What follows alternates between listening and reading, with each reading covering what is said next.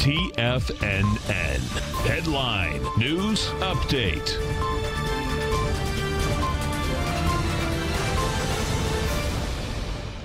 Hi folks, this is Basil Chapman, the host of the Tigers Editions Hour and the author of the Opening Call newsletter, doing the 9 a.m. update here at TFNN.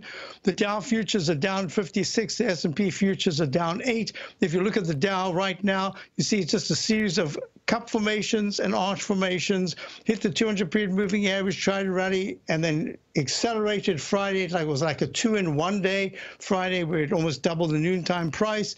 It closed at the high, right on the pink 9-period exponential moving average right here.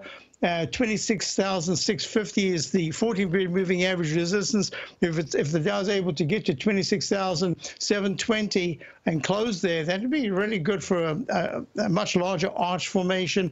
But there's a really good chance that in the next 2 days, even with all the trade talks going on, etc., if the Dow closes under 26,400, especially 26,285, then we're going back down to retest the 25,743 low.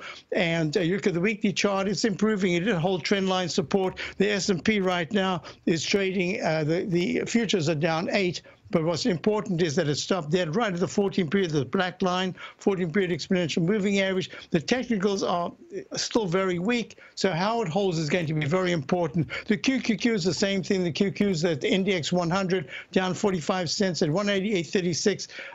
It's really going sideways. The FANG stocks, Facebook, Amazon, Apple, Google and Netflix. Only Apple's really showing itself as a star. The rest are really consolidating or very weak. So this is part of the issue here. The TLT, which is bonds, the TLT right now is at 145.99. It's kind of unchanged. If it starts to rally a point, there's a good chance that money will migrate from stocks, the volatility of stocks, into the so-called security of the bonds. We'll see how that happens. If you look at gold, gold's down quite sharply, down 8 at 1504. But the dollar hasn't really taken that as a big lead. It is also down a little bit, down 7 ticks at 98.76. Going to be a very interesting couple of days. Be a little cautious and